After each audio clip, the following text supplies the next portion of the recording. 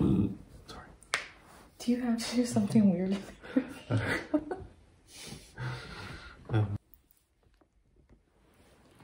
All right.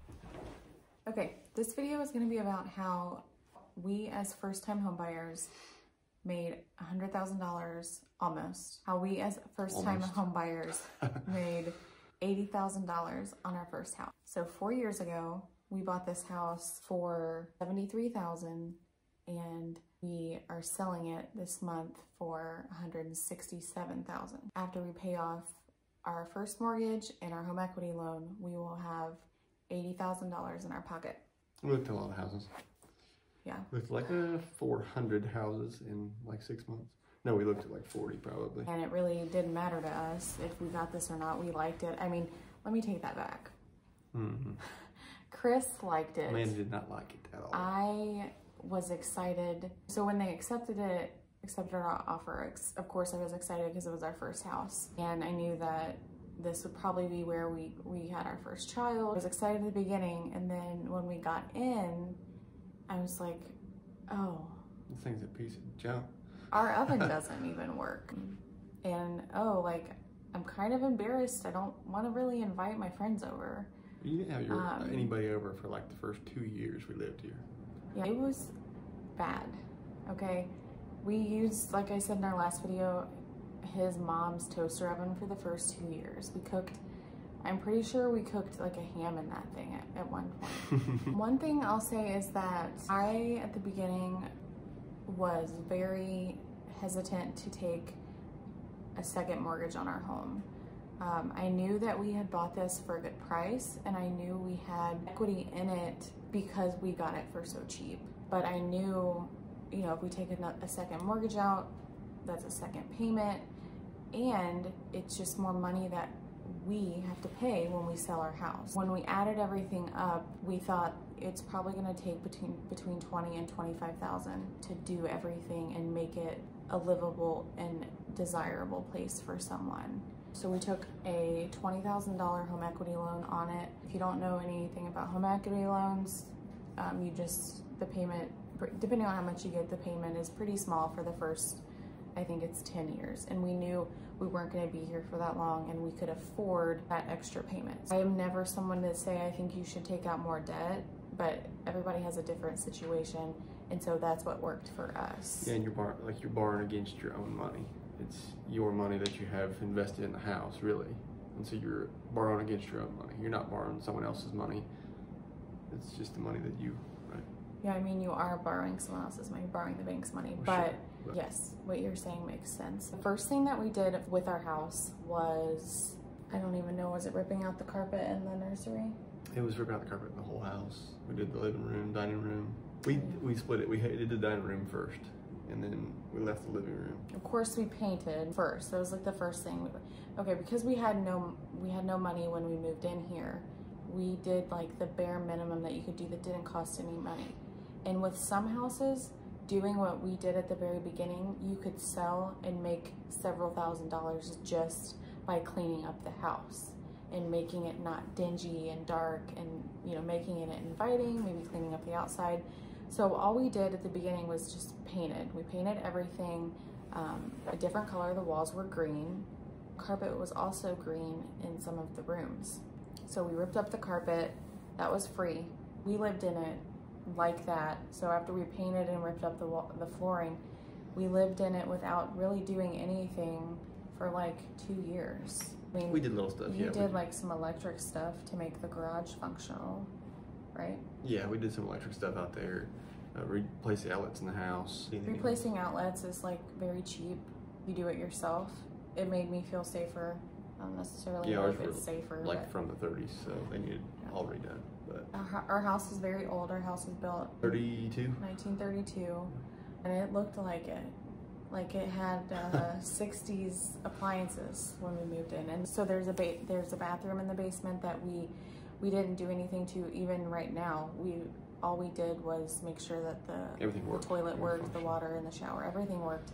Which we had to replace after we sold the house. We had an inspection done, and we had to replace. There was a line coming from that toilet that went back to the main drain that was cracked. There was a 1/4 inch crack all the way through it. We had the inspection done, And one of the things was that thing in the basement. The first people we called to have it fixed was like $4 grand, wasn't it? The first one was $4 grand, and we called Roto-Rooter, and they were $10,000. And then we called this company, and they were able to line the pipe. What did we pay? $1,200, $1,500. $1,500 is what it cost for the basement. That's all we did. Painted everything white. Painted the ceiling white and the walls white, and then we like took a, what was that vacuum? A shop vac? A shop vac. Yeah, we just cleaned everything, painted the ceiling, painted the walls, just kind of cleaned it all up and made it look bright. Yeah, so for our basement, I mean, it was very minimal. Because the house is so old, the basement gets wet from time to time. And so no one's probably ever gonna finish that basement. So there's no sense in us dumping a bunch of money into it if it's not even gonna be a space where people hang out. The kitchen is really where all of most of our money went. Mm-hmm. And most of our time. We did the kitchen remodel with a baby. Very hard. Yes. Very difficult. We went and stayed with my parents for, we were there, must have been a month. Yeah, a little over a month. Yeah, so we gutted everything. Good, so it was all plaster. There's nothing, there. Thank the Lord, there was nothing left of that kitchen when he was finished. Yep, so it was lath and plaster. The whole house is lath and plaster. So we had to tear all the lath and plaster off of the studs. Ceiling was a drop ceiling, and then above that was more plaster. So we had to tear the drop ceiling down and then all the plaster off the ceiling. And then, it, like I said, it was the 1930s wiring through the whole kitchen. So we did that. We tore out all the wiring, all the plumbing, put all new back. There was only one circuit for 3/4 of the house was run off one circuit of electricity. So we ran 3 or 4 new circuits in there, put new can lighting in, redid the plumbing. Plumbing was a little bit screwed up, so we redid the plumbing. Insulated, there was no insulation in any of the walls, the outside wall. So we re-insulated and then put drywall back. We did get some help from, from his brothers and a couple other friends and some family when we did the tearing out part, because that is just, it's a lot for one person to do it, but you can do it with one person. It's just, I wanted it to be done as soon as we could, so we got family members to help us. We did save a lot of money in the kitchen. We got kitchen cabinets for $350. They came from Menards. They were like a floor model set. Like, when you walk through the stores, they have like the set up kitchens and stuff like that, so you can help people pick out what they want. That's what we got. So it came with most of the cabinets that we need. I think we only had to buy 2 extra cabinets, right? Mm-hmm. Yeah.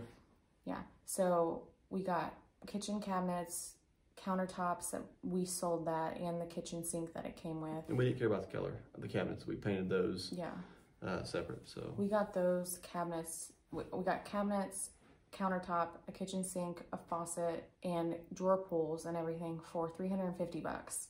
So we kind of stockpiled some material as well. So yeah, if you're gonna buy a house that needs a lot of fixing up, be looking for cheap, or like free stuff. I mean, free stuff. We got a lot of free stuff. We got a lot of free stuff. We got a garbage, because he used to do custom home building and renovations and remodels and stuff. They would take stuff home that was perfectly salvageable. The kitchen sink was given to us when we used. The garbage disposal. That kind of backfired on us, and it did go out like 2 weeks into. Yeah, so we had to replace that, but we had no money in it, so it's not like we lost anything. We bought all new kitchen appliances. We bought a package deal. I would recommend getting them around Black Friday if you're gonna buy a package deal. You can get a contractor package any time of the year. Basically, because we bought the package, we got the microwave for free essentially, and the delivery was free. From what I've heard, appliances packages are always cheaper on Black Friday, right? Yeah. Chris built a custom pantry around our refrigerator. Yeah, we didn't have to do that. That was just something like it'd have been a weird empty space, and we needed the extra storage in the kitchen anyway. I said, hey, let's just build one. It cost me like $200 in material. We did vinyl flooring. But that's on the cheaper end, probably a couple $100. Yeah, I think we spent $250 on all. Well, we spent a little bit more than that because we have like a little foyer area we did, and we had to do stair nosing, and the stair nosing was really expensive. So it was like $75 for a 6-foot piece, and I needed like 3 or 4 of them. We were able to move stuff around to make everything feel bigger. We did lighter colors, which gives the appearance of the room being bigger, and we did a lot of lighting. Yep, That's what they're called. Shiplap backsplash. Did can light, recessed can lights in the ceiling. We did a little built-in where it's by the stove because we wanted somewhere to put some spices that were close, and there was a big empty cavity right there. So I said, hey, let's use it, and so we put a little built-in there. The whole idea, when the vision behind what we did, was wanting to make this house functional for another family, and I knew that, you know, a younger family would probably be buying this home, and that's what we prayed for, and that's what we got. I would imagine if you could go back, would you not make everything a different white? I love the color white we used, but I think outside looking in, we had so much different white. Like the cabinets were a different color white, the trim was a different color white, and I know all of the trim in the cabinets are the same color. I know that for cabinets you need to have you should have a different kind of paint, and the trim should be like a more tougher paint, right? I understand all of the different colors and stuff, but just save yourself. My brother-in-law who helped us paint can agree, just buy one color white. We had this, so there was ceiling white, which was a different color white. There's one white. There was the trim paint.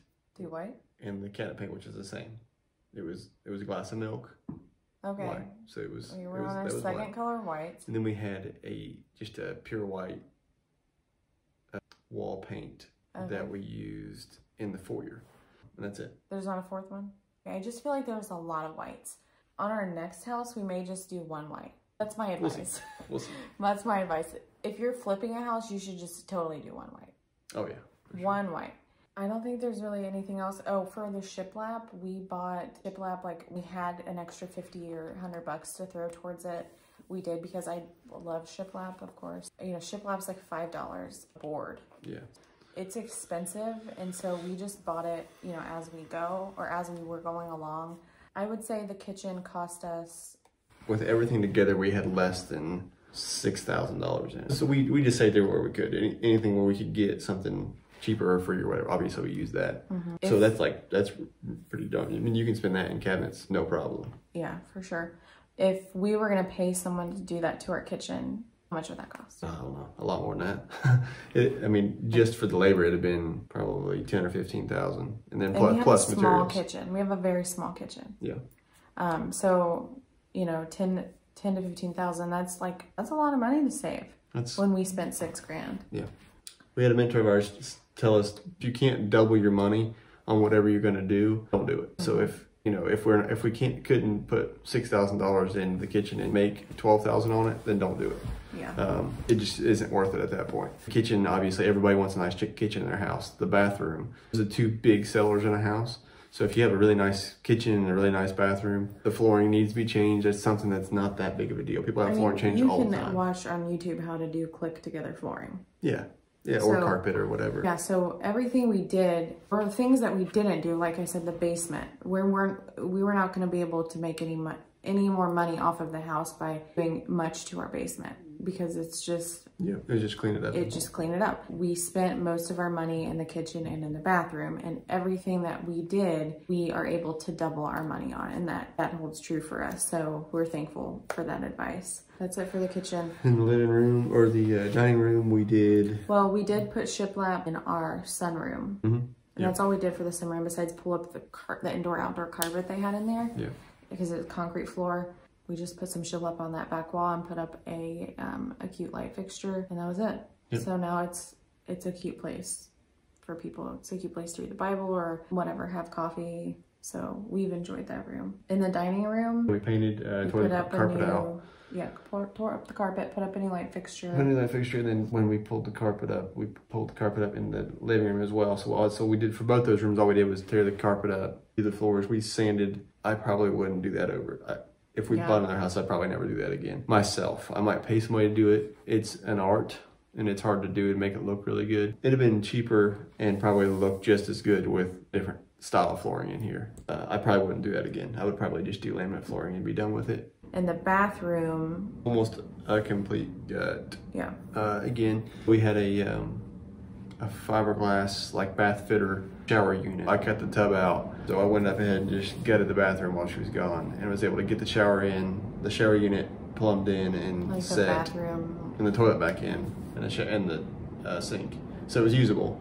But then like we kind of ran out of money. And we ran out of money at that point. This was before we had the home equity loan. So then we ran out of money, and then our bathroom sat hideous for like with studs showing for like 9 months. Yeah, it was a while. For the walls had like 5 or 6 years of, or 5 or 6 different types of wallpaper. Yeah. So we shiplapped over that and painted all that, which that turned out really good. And then ways to save money on that was not getting a new sink. We kept the same mirror, just painted the medicine cabinet. We painted the wood around the medicine cabinet. That was it. Everything else was new. So new light fixture. Except for the light fixture. We bought the light fixture on sale. It was like a super sale. We bought the flooring on sale months before we redid it. Yeah, we bought the flooring. Yeah, flooring sat in the garage for a long time. Almost a year probably before we used that. So we did the shiplap, new shower unit, no electric, insulated the outside wall, just painted everything. We put another, it had a built-in, but I took the built-in out to get the shower unit in. Put another, it was actually an upper kitchen cabinet. I just set it on the ground and then put a countertop on top of it. Yeah. And then we did a couple open shelves above that. How much do you think that cost? The whole bathroom remodel? Yeah. Probably about $2,000 is what we had in it all together. If the toilet was $100. We didn't spend a whole lot of money there, $2,000, which we definitely made that back. So $2,000 it cost us. How much would you say it would cost a company to come do it? Anywhere from, I mean, it's kind of hard to say, anywhere from $5,000 to $10,000. Our master bedroom, all we did was paint, and then we had carpet laid. The 2 bedrooms down here on the first floor, we had carpet laid, and then up the stairs, and the upstairs, which is about 800 square feet. Mm-hmm. Yeah. And I think that was like $100. How much did we spend? I can't remember. It's like all these numbers. Yeah, it was, I think it was $800 to buy the carpet and have it. There was free installation, so. Chris could have done the carpet by himself. And carpet's one of those things, like, it's cheap enough to have it, someone else come and lay it. We went to Lowe's and we just ordered it through Lowe's. And we didn't use like the most fancy carpet either, you know, the most plush carpet. We used like a lower mid-grade carpet. Yep. In our upstairs, we redid some drywall. When we bought this house, the upstairs was not a living space. It was just. At one time it was. They I think a couple of high school kids did all the drywall and built that into like their bedroom. So there was no insulation in any of the walls. And so in the summertime it was 150 degrees up there, and in the wintertime it's freezing. When we got inspected, once we sold the house, they came back obviously for the insulation, so we had to insulate it, which we kind of knew that was going to happen. So we had that the insulation blown in up there. And that was like $1,200 I think. But what was really neat about that was that the company, we had issues with people not calling us back. Like our 4th guy, and we wound up actually getting like $1,000 off through our gas company. The Vectron had a rebate. If you're gonna have insulation done, you should call a few companies and see if the local gas company you have is offering something like that, because or the local power company, whatever. Yeah, because it will help save on your bills, and so they're giving incentives for people to redo their insulation. So that cost us like $2,000. And then we also did we did a new furnace in the house and central air. Yeah. It didn't have central air. It had a poured water heat, boiler system heat. Which I actually really like that heat. Yeah, which is awesome. And it's very efficient. And but we wanted AC for when Branch got here. Did that for like $4,000. We got the cheap guy, and the cheap guy's not always the best. That was a big upgrade. Even though some things are really hillbilly from the way that guy did it. The end result is we have central heat and air. Outside, we painted. Yep, we just painted the house and the garage. I did a little bit of landscaping, but not much. So $23,000 is what we spent. There wasn't one room that we touched. Didn't touch. There wasn't one room. There wasn't one room that we didn't touch. Yeah, every room has some type of newness to it. I think what we did was worth it. I mean, after we pay our mortgage off, we're making $80,000 on it, and so that just puts us even farther ahead. And this is not us coming from a place of pride. We're coming from a place of anyone can do this.